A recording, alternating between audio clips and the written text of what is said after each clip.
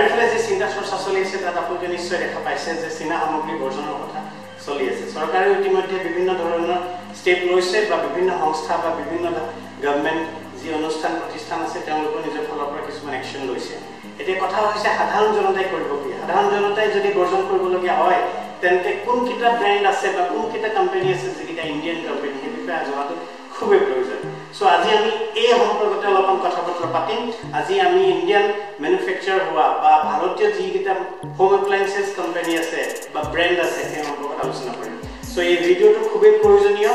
যেহেতু চাৰিওফালে যি পৰিস্থিতি পৰিলক্ষিত হৈছে বা এই কোভিড-19 সময়ত আপোনালোকে নিশ্চয় দেখিছে যে ভাৰতীয় যিকিটা কোম্পানী সেইকিটাই যথেষ্ট অৰিহণা আগবঢ়াইছে জনসাধাৰণৰ সহায়ৰ কাৰণে কিন্তু বিদেশী কোম্পানীবোৰে কোনো ধৰণৰ হাত আগবঢ়োৱা নাছিলে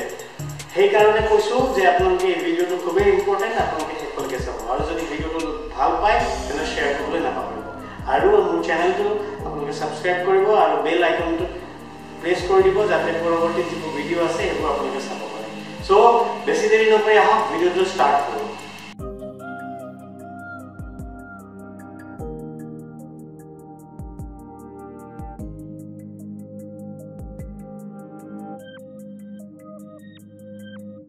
হোম এপ্লায়েন্সেছৰ লিষ্টৰ প্ৰথম কোম্পানীটো বা ব্ৰেণ্ডটো হৈছে গোদৰেজ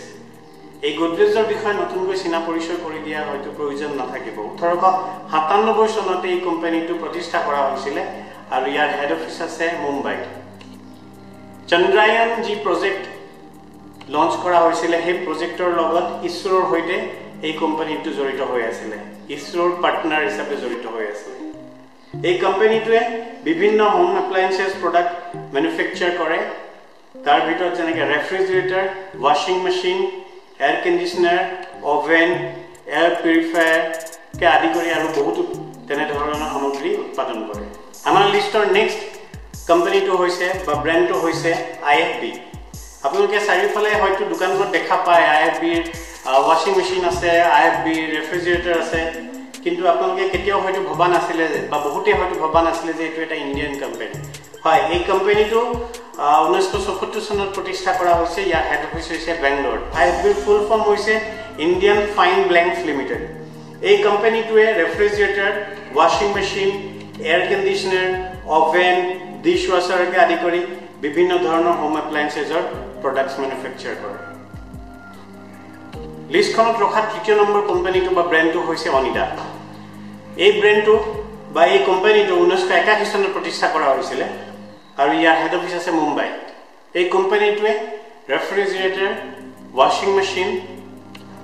এয়াৰ কণ্ডিশ্যনাৰ অভেনকে আদি কৰি বিভিন্ন ধৰণৰ ঘৰুৱা সামগ্ৰী উৎপাদন কৰে চতুৰ্থ নম্বৰত যিটো কোম্পানীৰ বিষয়ে ক'ব বিচাৰিছোঁ আপোনালোকে জানি সুখী হ'ব গৌৰৱ অনুভৱ কৰিব যে এই কোম্পানীটোৱে বিশ্বৰ সকলোতকৈ ওখ যিটো বিল্ডিং বুৰ্জ খলিফা সেই বিল্ডিঙত ইয়াৰ কমপ্লিট AC চিষ্টেমটো লগাইছিলে ইয়েছ গোটেই বিল্ডিংটোত লগা AC চিষ্টেমটো এইটো কোম্পানীৰ আৰু সেই কোম্পানীটো হৈছে ভল্টাছ একচুৱেলি টাটাৰে এটা ব্ৰেণ্ড হয় টাটা গ্ৰুপ অফ ইণ্ডাষ্ট্ৰিজৰ এইটো এটা ব্ৰেণ্ড হয় এই কোম্পানীটো প্ৰতিষ্ঠা কৰা হৈছিল 1954 চনত 1954ত ইয়াৰ প্ৰতিষ্ঠা কৰা হৈছিল ইয়াৰ হেড অফিচ আছে মুম্বাই আৰু ই ৰেফ্ৰিজাৰেটৰ ৱাশ্বিং machine air conditioner oven dishwasher আদিকে বিভিন্ন ধৰণৰ প্ৰডাক্ট মেনুফেকচাৰ কৰে এবাৰ যিটো কোম্পানীৰ বিষয়ে ক'ব খুজিছোঁ এই কোম্পানীটোৱে যেতিয়া প্ৰতিষ্ঠা কৰিছিলে তেতিয়া মাত্ৰ 2জন ষ্টাফ আছিল 2জন এমপ্লয়িৰ সৈতে আৰু 2000 টকাৰে এই কোম্পানীটো প্ৰতিষ্ঠা কৰা হৈছিল 1943 চনত এই কোম্পানীটো প্ৰতিষ্ঠিত হৈছিল আৰু ইয়াৰ হেড অফিচ হৈছে মুম্বাই এই কোম্পানীটোৱে air conditioner air cooler water purifier air purifier ইয়াকে আদি কৰি বিভিন্ন ধৰণৰ হোম এপ্লায়েন্সেছ ৰিলেটেড প্ৰডাক্ট মেনুফেকচাৰ কৰে 6 নম্বৰ যিটো কোম্পানীৰ বিষয়ে ক'ব খুজিছোঁ সেই কোম্পানীটোৰ নাম হৈছে বাজাজ এই বাজাজ ইলেক্ট্ৰিকেলছৰ প্ৰতিষ্ঠা হৈছিলে আমাৰ স্বাধীনতাৰ আগতেই এই কোম্পানীটো 1968 চনত প্ৰতিষ্ঠা কৰা হৈছিল ইয়াৰ হেড অফিচ আছে বৰ্তমান মুম্বাইত এই কোম্পানীটোৱে বিভিন্ন ধৰণৰ